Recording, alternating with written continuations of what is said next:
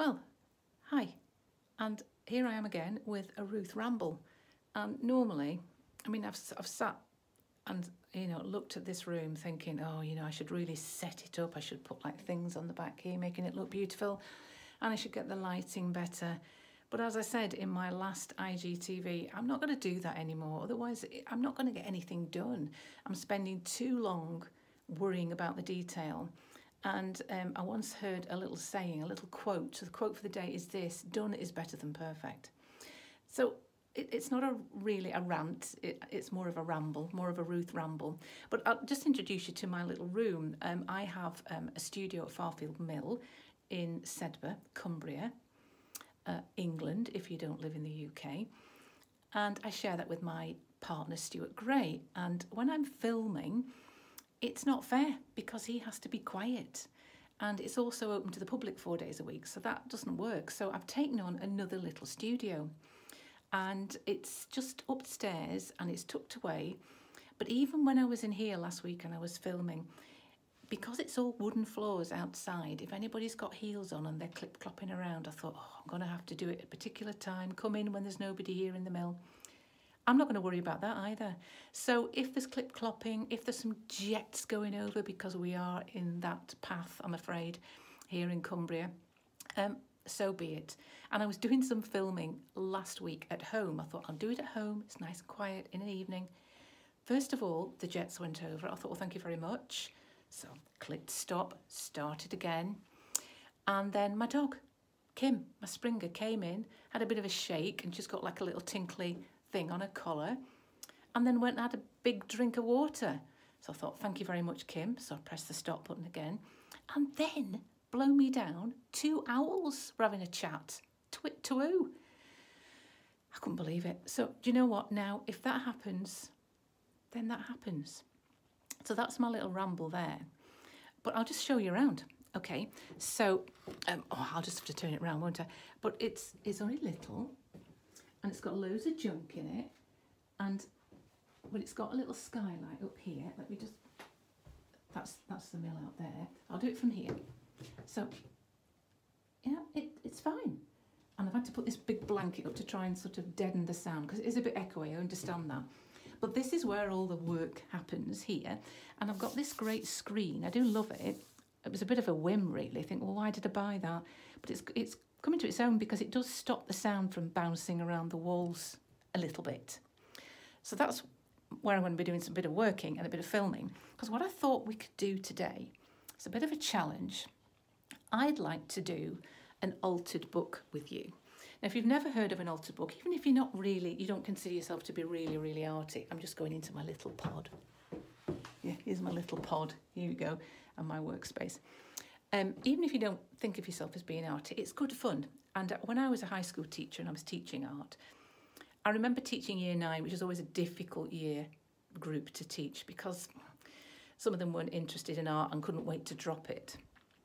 But this project I set up, they loved.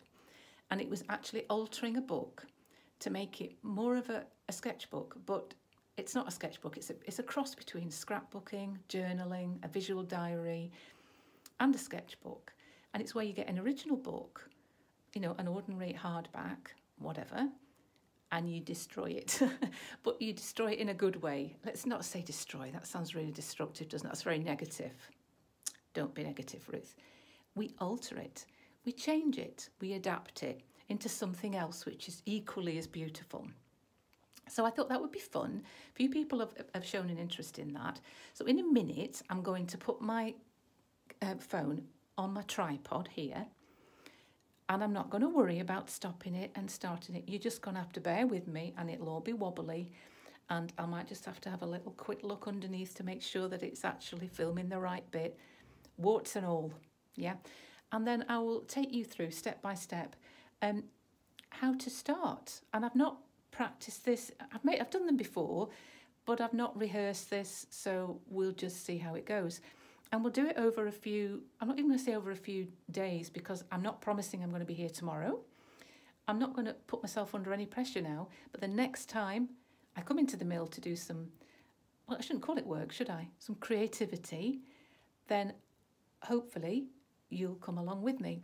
And I think on Instagram, I think if you're on my page, it's like a little bell icon at the top. And if you want to press that, you'll know when I post. So you'll know when I next post something.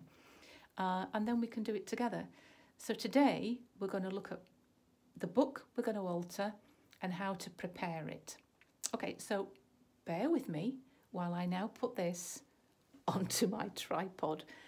It's going to get all wobbly now, folks, but here goes. Okay, and then I'll have a little look under here. Hello, here I am. It might be a bit cockeyed. What if I just change this? Oh, you see it's wobbling now. There you go. I'm sure there are some apps out there that mean you can sort of do both. Yeah, there you go. Right, well, I'm not going to talk about this a minute. That's in a minute. So what I want to show you what an altered book is, but this is an altered book, but it's not an altered book, really. So I'll give you an idea. Somebody bought me this. Well, actually, Stuart bought me this for my birthday. And it's a sort of altered book, but in a way, this person has actually made a book from scratch. I've got a wobbly table too. Oh, I'm so professional. Let me just put a little bit of something underneath the leg here. Like that. You see what I mean? If you sort of spent all this time getting it perfect, you'd never do anything. Right, so this person has made this book out of envelopes. And then they've put they've stuck bits of paper on. So it's sort of an altered book, but in a way it's like a brand new homemade book. But it's similar in a way that they've actually stuck things in. And then you can just draw on top of it. And they've all got different surfaces. And you can, and on the front, it's just got a bit of Kay Fassett there, and it's an artist journal. And you can see I've started to work in this by doing bits of drawing. You can do paintings on bits of watercolour paper and stick them in. You can put leaves. Yeah, do you get the idea? Yeah, and I like putting quotes and things like that, like the earth laughs in flowers. How lovely is that? And after climbing a great hill, one finds that there are many more hills to climb. And Nelson Mandela said that. So I like that. And you put stamps in. So you need like a bit box, lots of bits and bobs, which we'll talk about later. I'll show you all my bits and bobs, but little colour swatches, information about the house sparrow is a bird of the sparrow family. I'm telling you a little bit about that. Some like bits of work I've done in the past that you think, well, I'm not going to sell that, but it's a bit too nice to chuck out, so stick it in here. And I like extending. I like putting something in and then extending it, and then put labels in. Trees are vital. As the biggest plants on the planet, they give us oxygen, store carbon, stabilise the soil, and give life to wildlife. If only people would actually realise that they are the lungs of the earth. But there we go. Let's not get into anything political. Music amongst the trees. Yeah, I changed some of these. Some of the things that were actually on here were like pictures of fashion of ladies. I thought I don't like those, so I actually changed them. So this is to do with Dentdale, which is just the next village along to me. So to sort of get the idea of how it would look. But this is, like and postcards, because I got this from a gallery I went to see. It was Turner. And, so that's where it comes like a bit of a scrapbook as well. Trees matter. You see, I've got a bit of a passion for trees. More postcards. So it's a really nice way to collect things. That was a bit of a painting that I did as a study, and I put that in. I don't know what that's doing in there. Oh, that's a little thing that Stuart sold. I need to give him that. Some of my little workshop flyers are nice to put in because the colours look good. Colour swatches, maps, bits of music. Okay, right, so that's an altered book, a sort of altered book. And if you want to know more about it, I do have these three, and I've no idea whether these are still in print. But this is a book about altered books, and it's by Holly Harrison. And if I sort of just flip, you can begin to see what I mean. So this is an original book, which has been the pages have been painted over, and then you can do what you want on them. Yeah, stick things on them. That's a bit different. That's a bit different too, but like these. So you paint over parts of the pages, but you can still leave like a hint of something shining through, and you can write on it and so on. Because if you don't paint the pages, most books, most hardback books, the paper's got a shiny surface, so that's really difficult to draw on.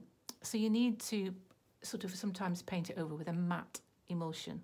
You know, it doesn't have to be white. And then you can work back into it. And it's just good fun. I love that page. I think that's really good. Remember those dollies that we used to get with little tabs on that you used to put over the shoulders? I used to love those. That was in the days that, you know, before computers and all these apps that you can do these fashion model and dress them all up on these apps now. Well, this was before that. This was in the steam age. And yeah, so that is a really nice book. How beautiful that is. You could spend hours, couldn't you? You see, that gives you a good idea. Somebody has just painted over part of the page. You can still see bits of the text and then started to do some drawing. Right, so that's that one, if you're interested to look at that. This is another one. This is journal sketchbooking, so not necessarily altered, but it does give you some good ideas of things that you can put in your books. You know, you might just be somebody who likes to write. So you might think, I'm feeling a bit down today and I don't want to get all my gear out, and I'm not really artistic anyway, blah, blah, blah. You could sit down with a few Sharpies, coloured pencils, whatever, and just start writing. You could even write about all the words, that how you feel today. You know, whatever. It's for anybody, this. But I just think they are fabulous. It's a real therapy, you know, art. And I get so fed up with... Oh, here I am again on my political journey. You know, the government sort of cutting all the arts. I've had to defend my subject the whole of my adult life. And they cut and cut and cut until, you know, there's hardly anything left in schools now. And it's such a great therapy. And without art in the world, you know, what would the world be like? Anyway, there we go again. And you know these little slides? My dad used to have hundreds. In fact, I've got one here, just have a dig. You know these? In fact, I wonder who that is. That's probably me. Let me see. Oh, I'm having a look there. Oh, it might be my brother. My brother is a little boy. But you can take those out and then you can paint on these and stick these in, stitch on them. It's just great. It's just really, really great. I just get excited looking at it. Let's have a look through there. Yeah, stick beads on. You have to be careful about the things not being too raised, but there is a way around that, and we'll talk about that as I go along. I'm not going to tell you everything today. And then finally, the decorated page. This is just another one. So that was by somebody called Lynn Perella. This is by Gwen. I'm not even going to try and pronounce that.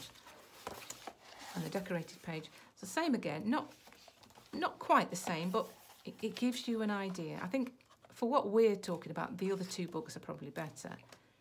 But yeah, it gives you some lovely ideas. Yeah, really nice idea. Somebody's just done loads of writing. I'm not a big writer myself, except for quotes and things like that. But that doesn't mean to say that you're not. Right, so enough of that. So if you want to do this, the first thing you need to do is to get yourself a book. And I would say a hardback book. And I would say not too small, but you know what? I think even a small book would look beautiful. It depends how you work or what your personality is. If you like small, detailed things, then maybe a little book would be beautiful. So I'm not going to say that, but I'm going to work bigger. And it does seem a bit like sacrilege sometimes, because I was looking at what sort of book I could change. And you think, oh God, it seems such a shame to change this. But it is making it into something more beautiful. It doesn't have to be, because I paint the sea and nature a lot, and I thought, well, it doesn't have to be a book about the sea and nature. It can be a book about anything. So don't be restricted by that. But I've actually chosen this book by Kay Fassett, so I do apologise, Kay. The reason I've chosen it, it's a nice hardback book, is because it's got these beautiful coloured pages. Yeah, look at that. I could paint over that, but then just leave maybe a little bit of the eye. And then that might give me the inspiration to do a whole page about, you know, looking, being observant, or, you know, looking inside yourself, or, you know, anything to do with seeing. So, yeah, so I'm just thinking on top of my head now. Yeah, beautiful. But some beautiful coloured pages, which I could paint over bits, but leave little bits showing through, and then draw on the rest. So I thought that would be a really nice book to change. So it's going to look nothing like this at all. But look at that, gorgeous, beautiful. I mean, and they're the colours that I'm drawn to. So I would leave a bit of that maybe. But I'm not necessarily going to make this a book about the sea and nature. I'm not. And I don't know what I'm going to do in it yet. And that's the beauty of it. So the first thing to do is get a book and take off the front cover. I quite like the fact that that's just a blank book. So that'll give us, we're not going to do the cover now either. Let's just make a start. So you need your book. And then what I want you to do is we're going to take a few pages out, because if I look at that other book I showed you at the beginning, and you see what's happening, it's getting really fat, which I do like actually. But by the time, because where am I up to? I'm up to here. But if I carry on sticking loads of things in here, and there's already been stuff stuck in here, it's going to be like that, isn't it? You're not going to be able to shut it at all. So I'm going to take out a few pages. And I'm not going to do the whole book. I'm just going to do a bit of it, and then we'll see how we go. So you think, well, what pages shall I take out? Well, that's not interesting really to me. So I could take that out, I could take that out, I could take that out, and that, and that. And I could think, well, maybe leave that. So I could start off by taking these out. Now, when you take them out, you could cut them out right here. Be careful you don't get too near the spine, otherwise they're going to actually fall apart. Or you could do it decorative. I've got these decorative, like decal cut scissors. Or you could tear it. There's nothing stopping you tearing it. So I'm going to have a go at that. I'm going to have a go. Ooh, I've made a start. At tearing it. That.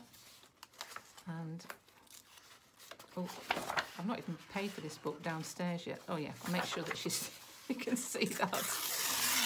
Sorry, Joe, I will come and pay for this in a minute. Because we have a second-hand book stall here at Farfield Mill. I've just gone and chosen one and I've not even paid for it. That there. Right, okay. So that's taken a little bit of the weight out of it. I might take a little bit more off there. And you could leave it like that, or you could stick these together. So you could just put a bit of glue in there, and I'm just using basic PVA glue. But you know what? You could use flour and water. Did you ever used to use that? Once again, it's telling you how old I am. My mum and I used to do papier-mâché with flour and water, because I know when I'm making bread, if I've got like a flour and water mixture which gets in the sink and I don't wipe it off immediately, it's almost impossible to get off. So it's good glue substitute. But I think I'm just going to leave that like that for now. And I love that page, so I don't want to get rid of that one. But I'm not overly worried about that one. So this time I might just cut it. And you can see, you know, you don't have to take it right to the spine. And I'm not being overly careful. But that's quite nice, because I could paint a little bit of that, and you know, I could stitch on it. I could even do some of my own stitching on it, something like that. Anyway, I'm just thinking aloud. Love that page, love that page. Maybe with that one, I will have part of it, because this is the other thing. All your pages don't need to be rectangular.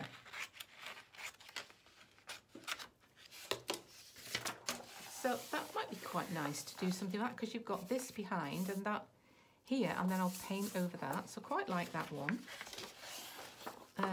Not overly bothered about that.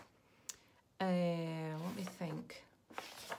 I'm going to leave that, because the other thing that I'm going to say is that you can actually stick some pages together as well, because it gives it more strength. So I think I'm going to stick those two together. And well, I love that one, as I told you before. And oh, I love that. Look at that. Oh, that's very me. And I think I'll stick that one together. So I'm thinking now as I'm going along, I think I'll stick all of those together. So look, I'm just going to sort of stop at that. I'm not going to do anything with these front bits at the moment. I think I might stick those together. But as I say, I just need to show Jo that so that she can actually put it through the till. And I'm not going to stick those together. I'm going to leave them. So I'm going to leave that. But do I want to cut a bit of that off? What would it be like?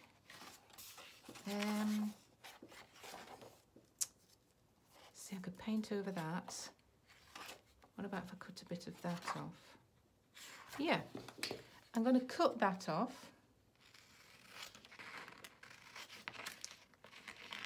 As I say, don't be too precious about drawing a line and cutting it. Try and be a bit more spontaneous. I don't want you to overthink it. It's a therapy. Now, I might use that, you see, so don't get rid of it. Put it in your bit box. But I quite like the fact that that's, yeah, that's okay. And then I'm going to, am I going to stick that together? No, I'm going to paint over that. Definitely going to paint over that. And then I might, see, what we will do eventually is, when you stuck some of the pages together, we'll cut little windows out. So you can cut a whole window out so you can see the page through. Or it can be a window that's cut on 3 sides so it opens. Yeah? Do you understand that principle? And I quite like that. So I'm just going to make a start now, sticking a few together. So I'm not going to stick those together. I'm going to use those as they are. I'm going to paint over that. Quite like that as it is. I don't know about that. Don't know whether I like that or not. I'll leave it for now, and I'll leave those for now. And then I'm going to stick these 2 pages together. Right, let's get some glue on here. Got some really old brushes here. And then give it a good old stick. This, yeah, put plenty on. You could probably water down your PVA. Some of you might be saying, oh, I'd have left that page, but this is all personal. It's down to what you like, what you want to do, and you can't really make a mistake.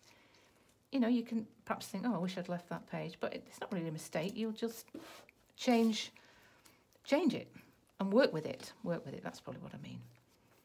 Say what you mean, Ruth. Keep going. You could get your hands in there if you want, but yeah, because the kids used to love doing that at school, and then if they were bored, they'd paint PVA all over their hands, and then they'd sit and peel it off through your lesson when they should be listening. So if you're doing that while you're watching this, that means you're getting a bit bored. Oh dear. Right, I don't know whether that's all gluey. Oh, that's probably okay. Like that. Then stick that to that. And then I might cut that down later. Let's just carry on a wee bit. We could do with a few more pages stuck together. Yeah, I'm going to stick this one together. And I'm not even going to speed this up, you know. So if you think, yeah, I get what you're talking about now, then just, you know, you can actually just move me on a little bit, can't you? I don't need to do that for you. I've just realised they're shells, but no, I prefer that other page I was looking at. And stick these together. Now, when we get near the end of the book, we'll stick quite a few pages together, or parts of pages together at the back, which will then be stuck to the back of the book here. Because then you can cut a little hole in that and you can pop in something 3D. You know, because like I've got some of my mum's old silver charms off a charm bracelet. I've got some of my dad's lovely old fishing flies. And you could actually put them in a little box, almost like a little jewel. But that's probably better near the back, unless I find there's a way of doing it as I go along. And this is going to be something, this is, you know, as I say, I've not rehearsed this, I'm just going with my gut reaction of what what I want to do. So I want you to get your book and do this, first of all, but not all the way through the book, because you might change your mind about things. And then I'm going to stick this one. So this is now 3 pages thick, like that. And I'm rushing. You can just take your time. You could put a podcast on and listen to that, or you could put a television I often do that. I often have television in the background, usually a film, and usually a film that I know really well, that I don't need to watch. I can almost listen to. Or you could put the radio on, or you could put some lovely music on, or you could just have nothing. But be careful if you have nothing, that your mind doesn't start wandering like it does. I'll probably be talking a lot about our chatty chimp. And in fact, on my online course, on my ruthclayton.artist page, I've got a full course there, and we talk about the perfect workspace, but we also talk about the perfect mindset and how to actually pause the chatty chimp. And if you don't know what a chatty chimp is, then I congratulate you.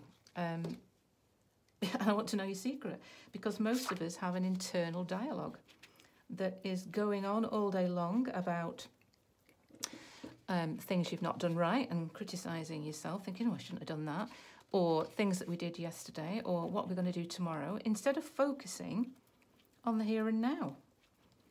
And I've read a great book called The Power of Now by Eckhart Tolle. He's a German.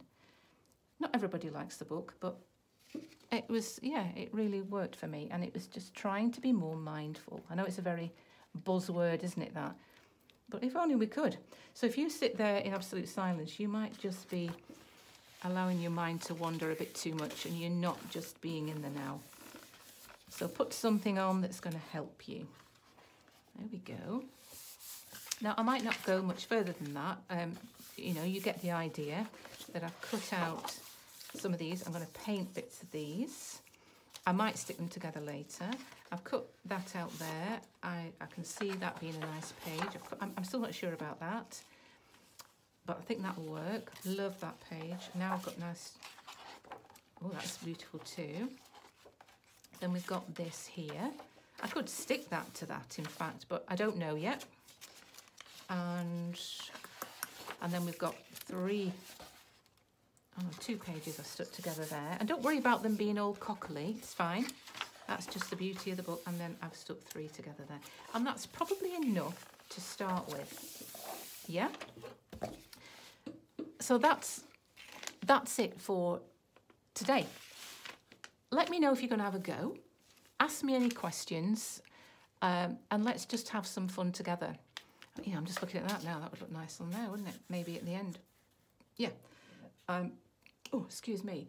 And then I will show you next time all my little bits and bobs and bits of fabric, and and then these are great actually for actually painting out your pages, because that is something, just before you go, that is something that you could do before the next one, because then it's got time to dry. But if you wanted to paint over a few pages, well, let me just do it now. Before you go. Now these are great because they've got a brush in already, but as you can see, that's dead.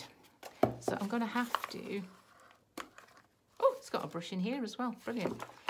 Get matte if you can, because if you get silk or satin, then it's very difficult to draw on. So you could paint out what you want. You could leave little bits showing. Like I like that purpley bit there. You put my hand's probably in the way. Just do a little bit over there. And if you don't want it to go on your other pages, I'm just thinking about that now, then put something underneath it. Like that. And it might need more than one coat. Trouble with these brushes, they don't go right to the bottom of the pot. So you might need more than one coat. You might want to completely get rid of everything, or not. But don't be too careful, because see, I'm a trained illustrator, so I do find it difficult sometimes to be spontaneous And this is why I'm quite excited about doing this today. Whether, you know, there might only be me doing it, I might be sat talking to myself, but if anybody does, even if it's just one person, that would be lovely. But I'm quite excited about doing it for myself, to be honest. It's a long time since I've done one. I just feel like I just needed something just to free up a little bit, because as I mentioned in my other rambles, I've just spent so much time getting this course online and, you know, looking at the technology side. And if it's one thing I really don't like, it's all the technology. But we have to embrace it if we want to get anywhere. I understand that, but I needed a break. So I quite like that as it is, so I'm just going to leave it. So you can see why maybe it's a good idea to do that, because that will have to dry before I do maybe another page. I could paint that as well, but if I did that, you would definitely need to put something underneath it there. Yeah, I might do that right now.